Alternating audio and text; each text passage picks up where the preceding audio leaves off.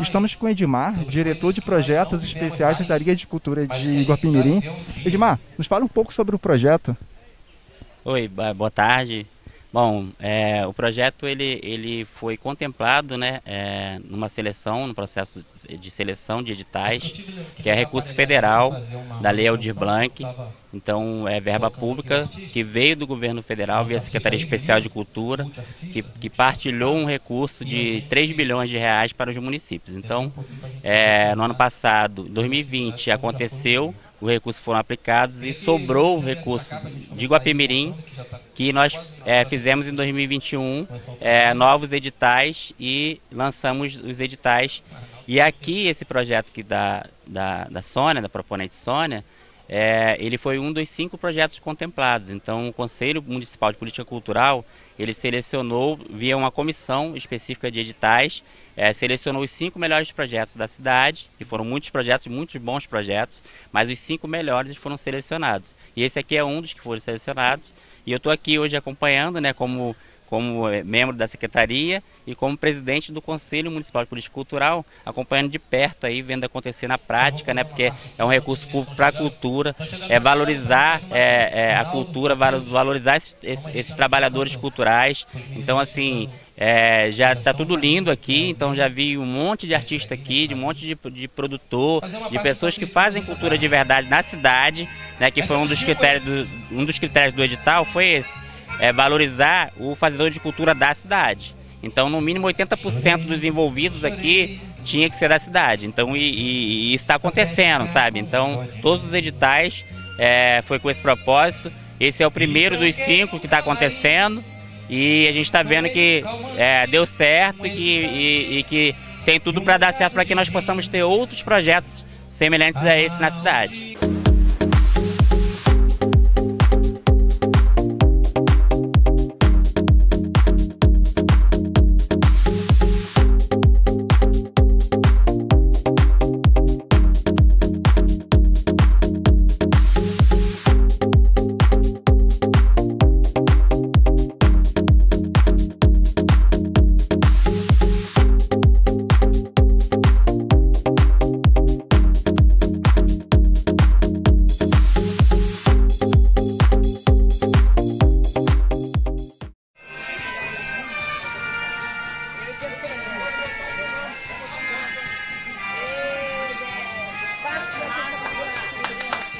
Salve, Gerson Monteiro!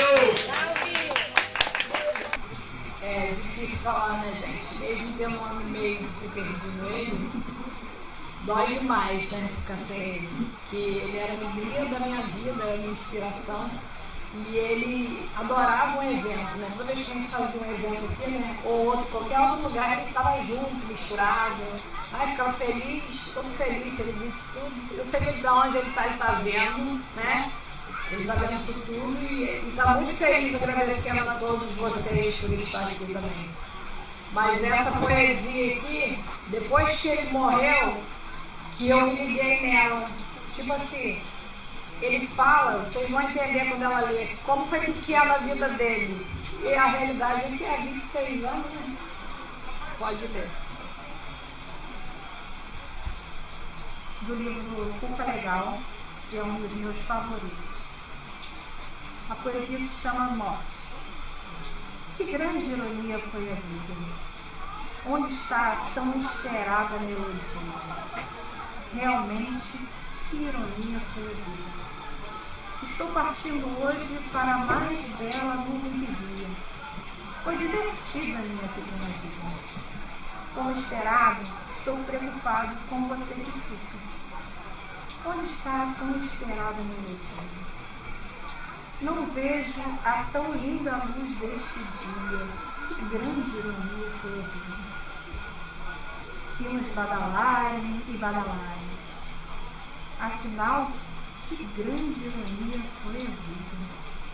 Sinos badalarem e badalarem. Ainda espero você vir me ver. Ainda tenho algumas horas para escrever.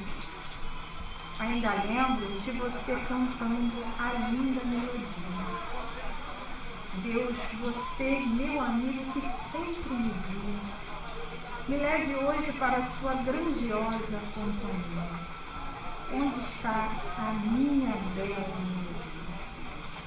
Já de olhos fechados, posso ouvir a melodia. Então, você está cantando para mim de novo a tão esperada melodia. A minha homenagem de projeto é uma só. Eu queria que vocês fizessem só 3 palminhas, tipo capoeira. Tchá, tchá, tchá, tchá. Há um menino, há um moleque, morando sempre no meu coração. Toda vez que o menino balança, o menino me dá a mão. Há um passado, no meu presente, o sol vem quente lá no meu quintal. Toda vez que a bruxa me assombra, o menino me dá a mão. Aí vem o que ele falava, né? E me fala de coisas bonitas que eu acredito que não deixarão de existir. Amizade, caráter, respeito, carinho, bondade, alegria e amor. Sônia, a saudade é uma coisa que a gente não consegue vencer. Quem sou eu para falar de você no lugar que você está hoje? Mas eu tenho certeza absoluta que todos os momentos que você se sente sozinha, numa das poesias do seu filho, você sente o abraço dele, você sente o carinho dele.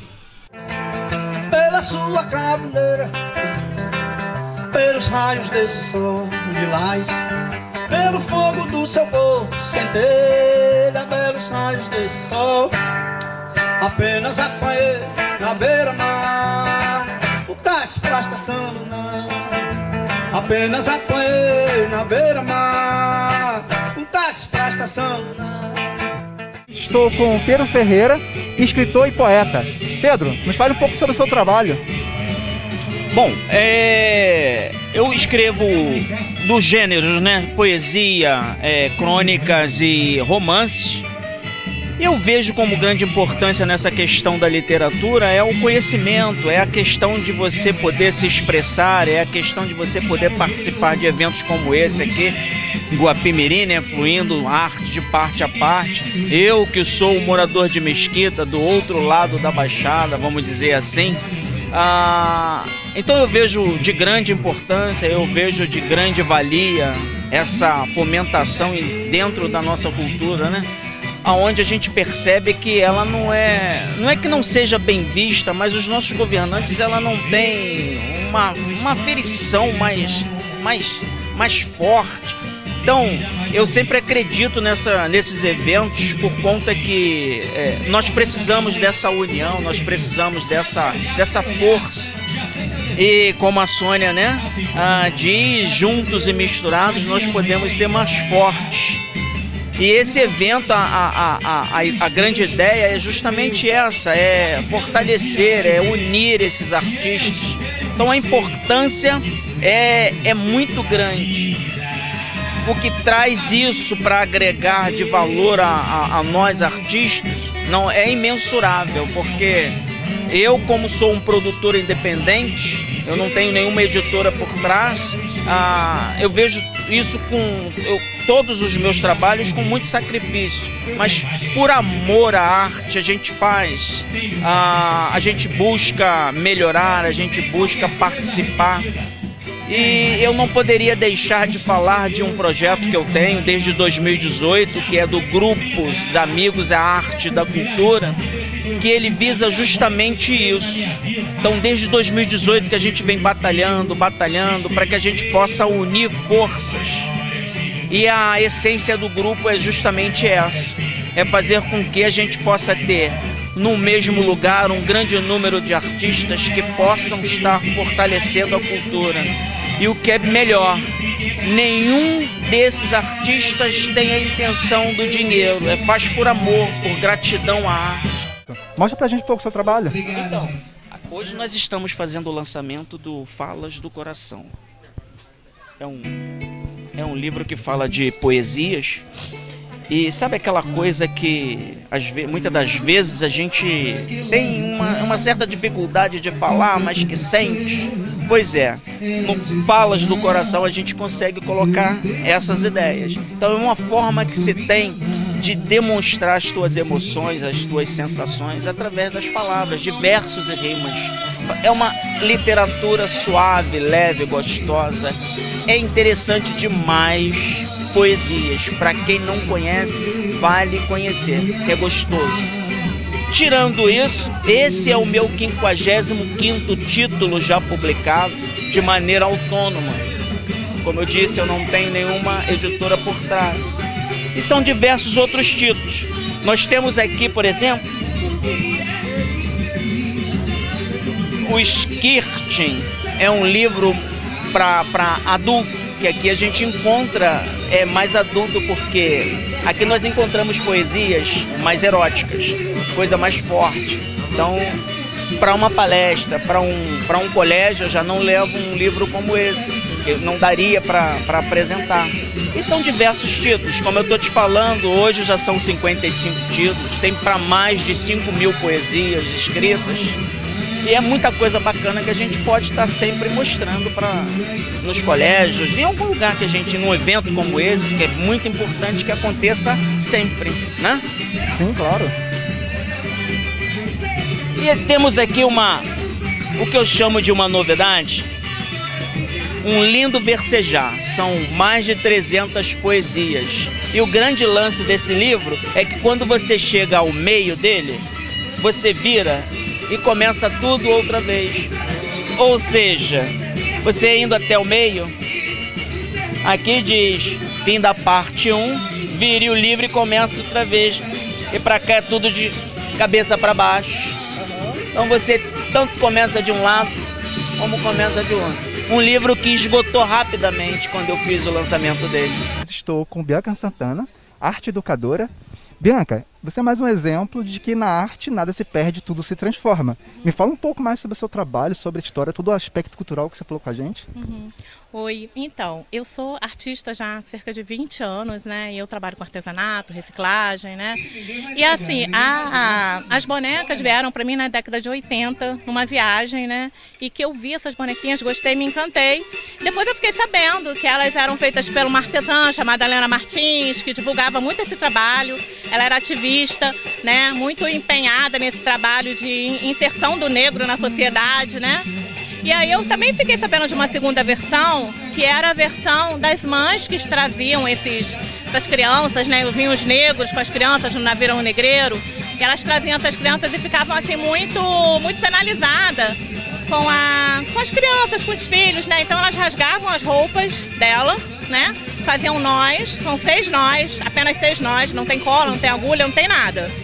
E elas davam essas bonequinhas para as crianças como símbolo de proteção, né? Na hora que elas eram apartadas uma da outra. Então, assim, essas duas histórias, elas vigoram aí na internet. Eu não sei qual é a verdadeira, mas eu conto as duas histórias. E independente de qualquer coisa, as abaiomes, ou como queiram chamar, quer dizer aquela que traz felicidade, aquela que traz alegria. Então elas são símbolos de resistência, de amor, e é isso que eu prego, a resistência e o amor sempre. Ah, que bacana, que incrível. E você vai estar no evento ainda amanhã? Vou estar no evento amanhã, e a gente vai fazer uma oficina de abaiomes, quem quiser participar pode vir, tá? Criança, adulto, faz sua bonequinha, leva para casa. E é isso, é super fácil, todo mundo pode fazer. Estamos com Demétrio Sena, arte educador. Demétrio, fala um pouco pra gente sobre o seu trabalho, sobre suas artes, sobre seus livros publicados. Eu trabalho como arte educador da Secretaria Estadual de Educação há 26 anos, né? Fazemos um trabalho diferenciado com os alunos, com arte e cidadania, para gerar reflexão, para que eles desenvolvam um pensamento crítico. É basicamente esse o meu trabalho como arte educador. Nós chamamos de um professor diferenciado. E levo para o meu trabalho essa minha questão da literatura. Tenho alguns livros lançados, eu enviei 2 agora para você, né? E também de fotografia. Eu trabalho muito a imagem do aluno, trabalho muito a autoestima dele, né? Então eu uso bastante esse trabalho de fotografia também para atuar com o aluno. Fala um pouco pra gente sobre esse processo do projeto de artes integradas. A gente vê artistas de várias vertentes, né? E qual a importância desse projeto para você?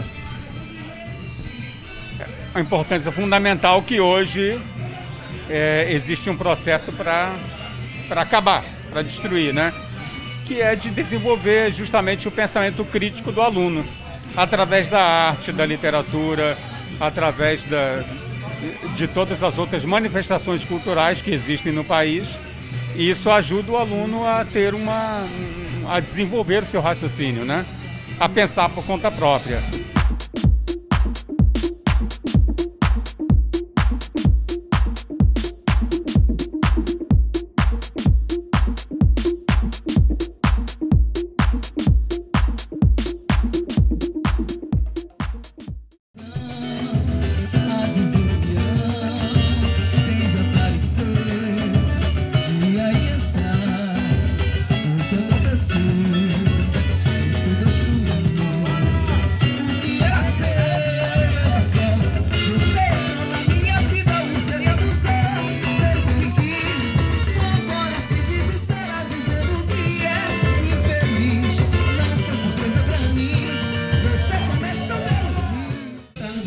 Estamos aqui com a Mila Paz, cantora que esteve no The Voice. Mila, fala um pouco pra gente sobre a sua carreira, a sua estrutura, como você começou, como se descobriu como cantora e como foi correr atrás desse sonho.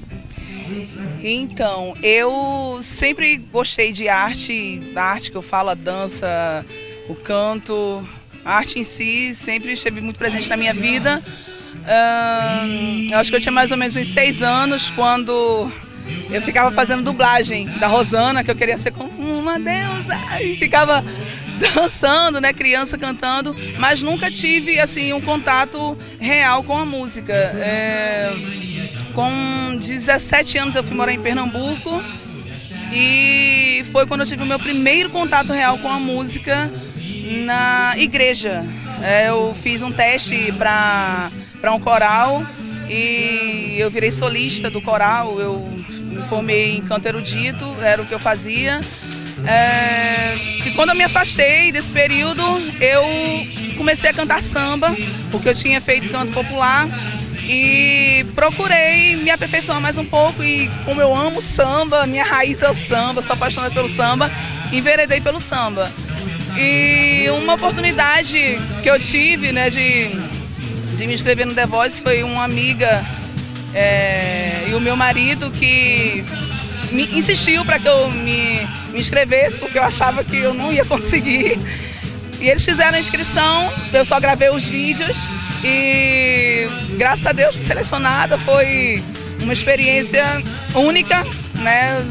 Eu posso dizer assim que surreal para nós que somos artistas, uma visibilidade maravilhosa, um espaço aberto pra gente, que a gente não tem nem como descrever, né? Mas eu só sou muito grata, né? E hoje eu estou aqui, né, fazendo o que eu amo, fazer música.